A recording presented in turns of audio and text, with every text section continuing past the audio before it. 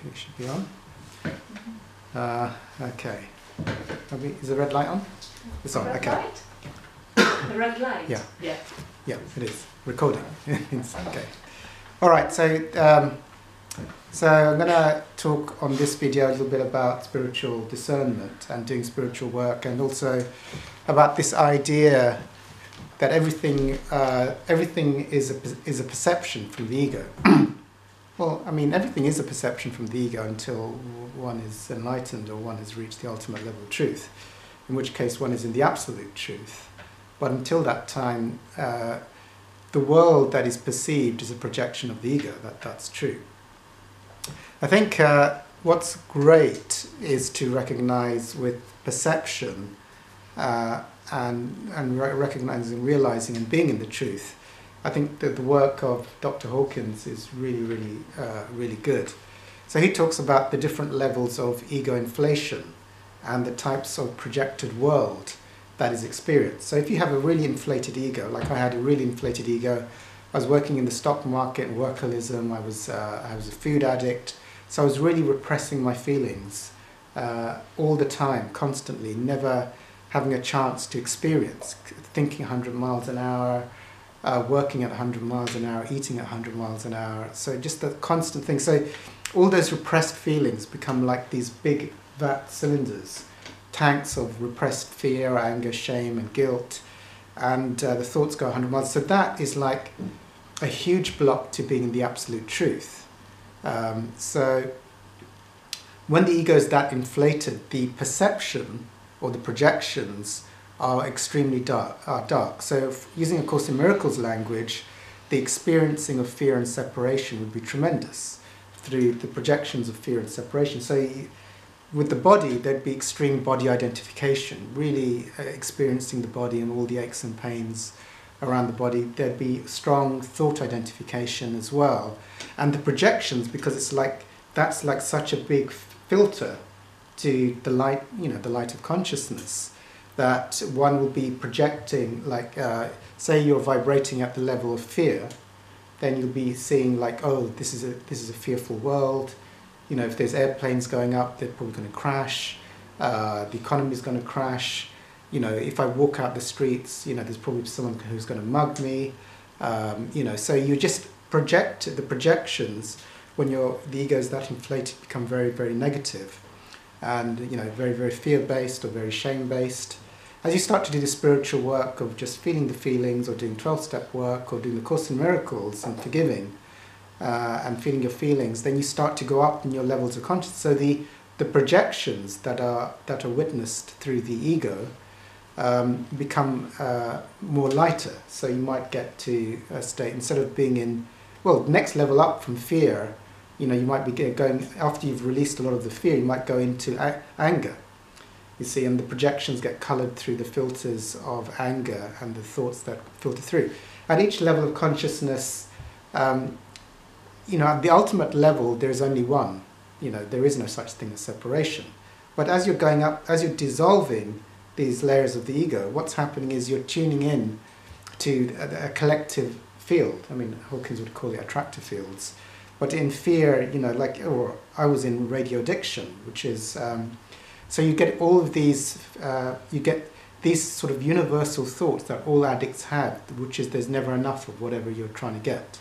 There's not enough donuts. You have these donuts, and then another thought pops in from the collective field of consciousness, the collective egos within the field of addiction and desire. It's like, oh, we need more. How can I get more donuts, or how can I get more food, or how can I get more alcohol, or how can I get more drugs, or whatever it is. So as you go up to anger, then you get these, which is going up a level, so the energy is getting higher, but you get the projections through that filter of the ego. So it's an angry place. I need to take revenge on everyone. I need to take revenge on the politicians, revenge on whatever. It's like I'm angry at my parents. I'm angry at my finances, so that becomes, as you do more spiritual work, the projections become more benign, because there's less of that intense negativity, and the thoughts are going at a lower rate, so you're tuning into higher vibrations, but the projections become more mild. You start to get, as you start to get into the spiritual fields, You start to see, well, that person's a bit sick, but I understand them, I have compassion for them, I understand where they're coming from, I can let it go, I can allow people to be who they are. Or as you go to higher levels, projections become even more benign or start to be influenced by spirit.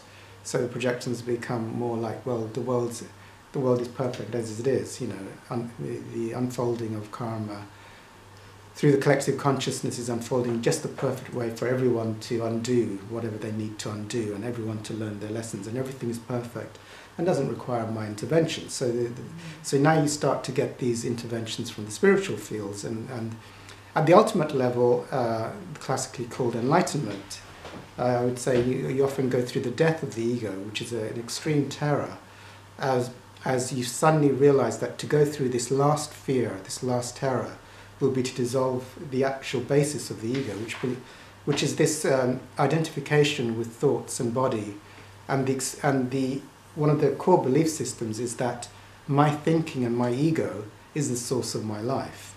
So to let that go at the very last level, when this terror, as you've done all the refined work, comes up, the ego goes, well, don't go through this one, because without me, you won't be here to live. And so you then take on board all the teachers of enlightenment who say it's safe to go through that last terror to get to the fields of enlightenment. And what does that mean? Basically, there's no longer identification as being a separate local entity. The separation, the experiencing of separation through thoughts and body dissipates, and consciousness becomes non-local. So the experiencing of that. And as you start to do spiritual work, you start to get these spiritual states of timelessness, locationless, timeless, eternal bliss states, where there's no sense of a separated self ceases to exist. That starts to happen more as you do the spiritual work. Now, that's in terms of the projections, ego projections and how they sort of get coloured as you're doing the spiritual work. So everything's a projection until you're enlightened, and then you're in the truth, the eternal truth, which is the one truth. Even though there are levels of enlightenment, we won't go into that right now. Okay, so on the journey up, this thing of discernment, spiritual discernment, and so actually at each level, as you do more spiritual work, what happens, one of the things to realize if you're doing spiritual work, especially with Course in Miracles students, because it has lessons like trust your brother, and everyone's sinless, you can see Christ in everyone, see God's in everyone, God is in everyone I see, God is the love in which I forgive everyone. So what do you and for me the thing with that is, well, at each level of, for me, I'd say that you have to, what's good with that is to have, to go to groups, to get the wisdom of the groups, or to have spiritual teachers or coaches or mentors who've gone ahead of you to give you sort of practical tips, like what do you do if, does forgiveness mean, like, if someone's just stolen your wallet, and does it mean you just forgive them and then leave your wallet on the table and go to the toilet the next time you see them because you've forgiven them for doing that? Does that mean, is that spirituality? So the spiritual, what's that? And then you go, well, those who've gone before you will say at different levels of consciousness, there's a certain level where people can be what's called spiritually naive. Just because you forgive them and you see, oh, the Christ is in you, I can see the Christ in you, I can see that you're a child of God. But it's also to realize the nature of this universe. So some people still are not in integrity. Doesn't mean you don't love them and forgive them, but also it would be a form of enabling them to just keep leaving your wallet there for them to steal it. Or if I was a food addict, a donut addict, or a biscuit addict, if someone just left a plate of biscuits and they know I'm a food addict, then they're just putting me in a place of temptation. I won't be able to stop myself from just eating all those biscuits again, you see. So you start to develop spiritual discernment. So you still forgive people and you still have love, but it's like you're able to you're able to discern what's the right thing to do. You know, like one of the great things I heard from Hawkins is, one's actions at each level of consciousness is understood as different, but one's actions are would be in the interest of the highest good. So at each level of consciousness, you'd see what is in the interest of the highest good. So like if there's an axe murderer that you've seen picked up the newspaper and you've seen there's an axe murderer on the front cover and you see the axe murderer, is it in the interest of the highest good that you go up and give them a hug? Is that going to be the interest? Whilst they're holding an axe? Pardon? While they're holding the axe. You read the newspaper and you see, keep wide distance, call police immediately, do not approach. And you see them and you think, well, there's a child of God, he's my holy brother, so I just go and forgive him. So I'm just going to give him some brotherly love or sisterly love. So again, but then, I think one of the core things is like, is it in the interest of the highest good that this guy's mentally unstable and that I go and give him a hug? So probably it's not. Probably in the interest of the highest good of all concerned, it might be to call the police. And that would be the act of love in that situation. You still love the person, you still forgive them, but you're using spiritual discernment. Otherwise, if you don't have that, you could go into a field of spiritual naivety, where you think, well, that's a child of God. But in this world, I think, the Course in Miracles would be right in a heavenly field. But in this world where you're mixing up people at different levels of consciousness, so you have axe murderers, you have saints, all on the same street. So, until the spiritual discernment is there, it's maybe to get guidance, or if you haven't yet evolved your own spiritual. But, from a lot of these fields, a lot of the spiritual teachings, we talk about eventually getting spiritual intuition as to what to do in specific situations. And generally speaking, what I do, like let's say I'm going to a spiritual teacher and they say something that's really unsettling, or if they make, say, sexist jokes or whatever it is, or it's something, often it is a problem. You can speak to others, or if you have mentors, but sometimes things don't sit right. You have an intuition that something's not right with a particular person. So then, you can speak to others, you can forgive, do a lot of processing. What I often do is I have spiritual mentors, or I'll do a lot of things. Initially, I'll use something as unsettling to do the spiritual work initially.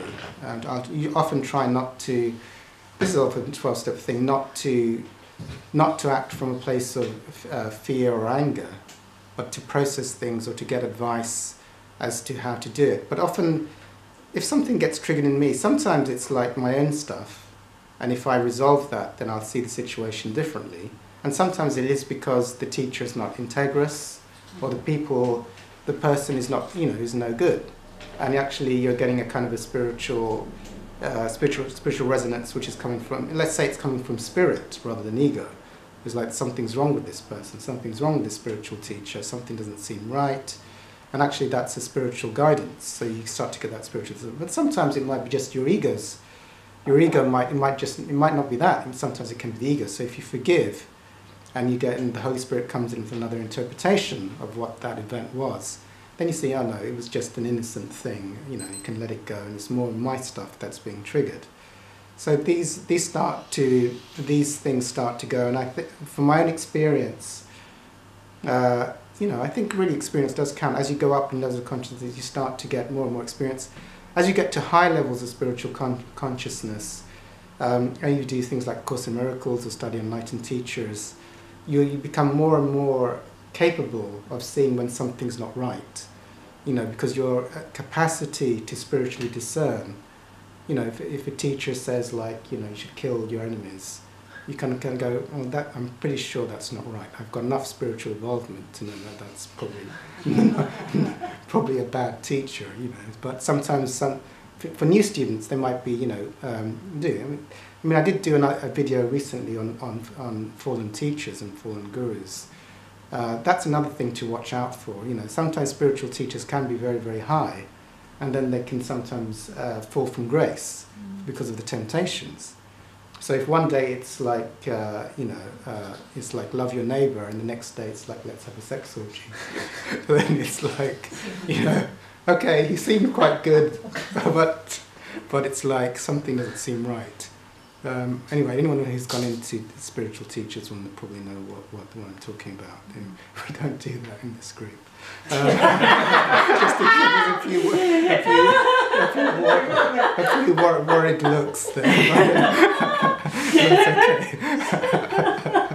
And okay, so I think that's the thing with discernment. So if you're worried, I mean, yeah, it's not to be spiritually naive. And sometimes when you do teachings, like you're forgiving all the time, if you've got like guidance or you've got a group to sort of run things by, like should I forgive the axe murderer and invite him home because he's homeless or something, then the group wisdom will sort of like let you know, it is to forgive him and he's a child of God, but that's probably not the right thing to do in that particular situation.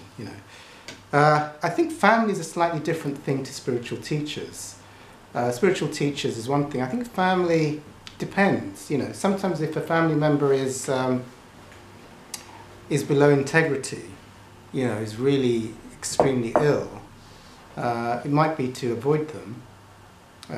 But sometimes, I found with my mother, who was, who I had a really awful relationship with, by doing the spiritual work and committing to transcending my mother, and we've gone into quite a few videos on how to apply the tools we've done here, feeling the feelings, going to the observer of things that hooked me in, and witnessing those things which hooked me in, and wanting to be in a place where there's nothing they can do or say that can unhook me from my truth. And actually having that thing, it took about 5 years, so it wasn't like that quick. But I found that by having that thing, the relationship absolutely transformed. And I sometimes think with family members, there is, not always, but sometimes there's a great spiritual opportunity, even if you have a very difficult relationship with, because it's such a karmic thing to have a family member, that not necessarily always, I would say, just cut your family off and never speak to them again. Sometimes there can be opportunity to really do the spiritual work with family members. I'd say different things with strangers and spiritual teachers, whereas sometimes I think if they're not, it's quite good to cut them off. But family members can be an interesting case where I think there can be a lot of growth. I mean, often people with family members, may have the thing of, well, it's difficult, so I'll never speak to them again, kind of view. But I think sometimes there's a greater potential with healing relationships with family than in other situations.